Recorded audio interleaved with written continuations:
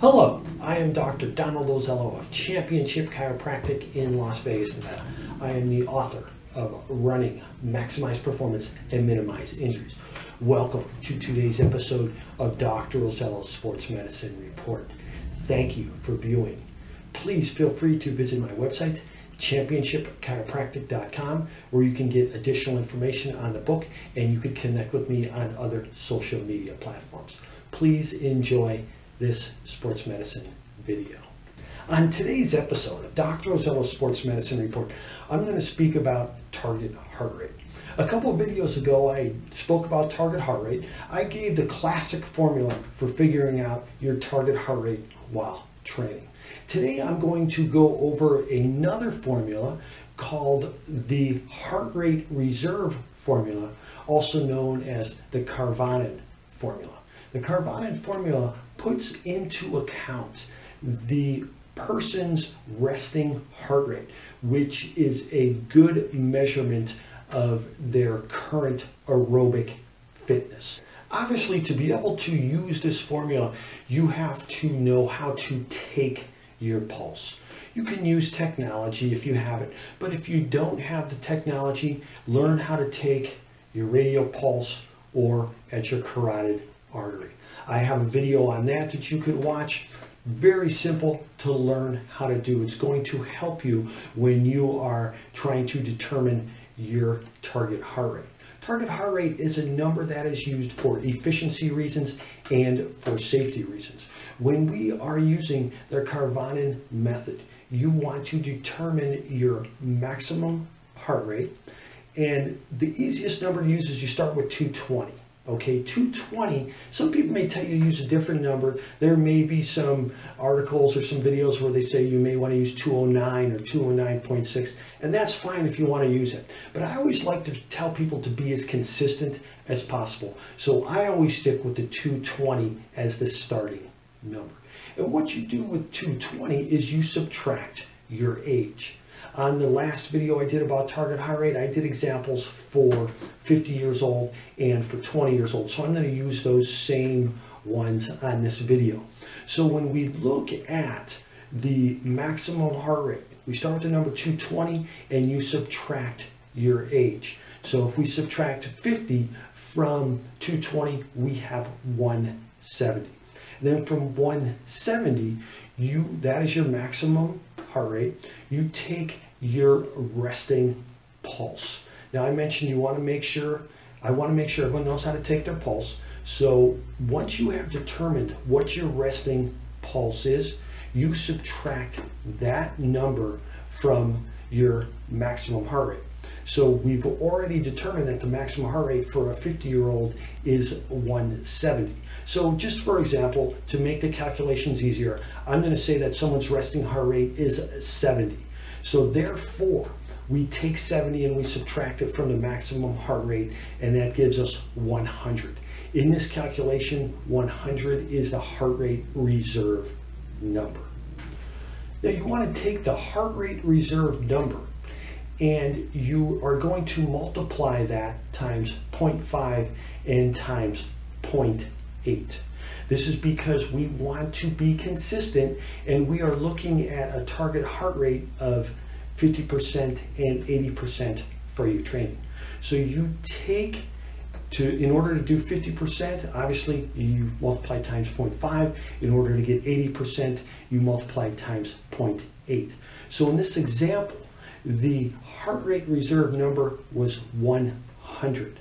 So 100 times 0.5 is 50, and then 100 times 0.8 is 80. Then you take both of those numbers and you add the resting heart rate to those numbers, to each of those numbers. So you have 50, and in this example, the person's resting heart rate was 70. So then the 50% number, 50 plus 70 is 120.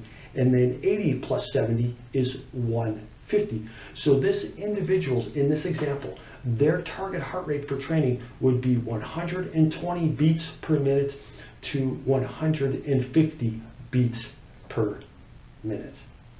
In the next example I'm going to use for determining target heart rate, we're going to take a 20-year-old and we are going to say he has a resting heart rate also of 70 beats per minute. So you take 220 and you subtract 20. So that gives us 200. And then we're going to subtract 70 from 200. So we get 130. So 130 is the heart rate reserve number. And then we are going to take 130 and we are going to multiply that times 0.5 and times 0.8. So when you multiply 130 times 0.5, you get 65.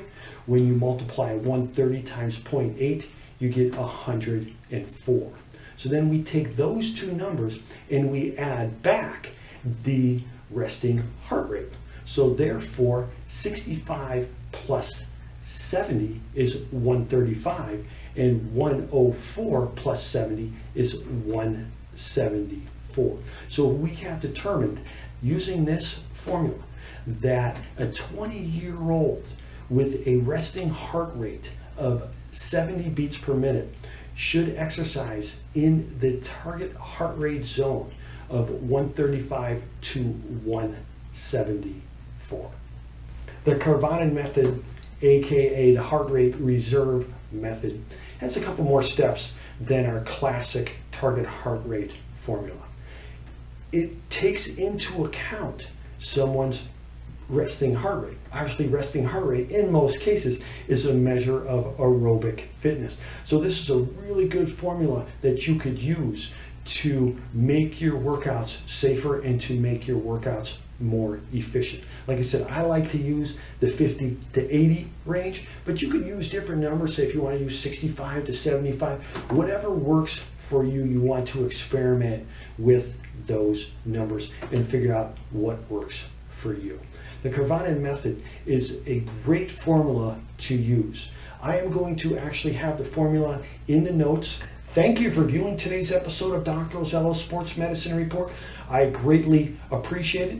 Like I said, in the notes below, I am going to have the formula written down for you, and you could do your own calculations. If you do not know how to find your resting heart rate, how to take your pulse, please watch my other video on finding your pulse, and also watch my other video on target heart rate so you know the difference between these two formulas. But again, I want to say thank you very much for viewing today's episode. If you have any feedback, if you have questions or suggestions, please leave them in the comment section below.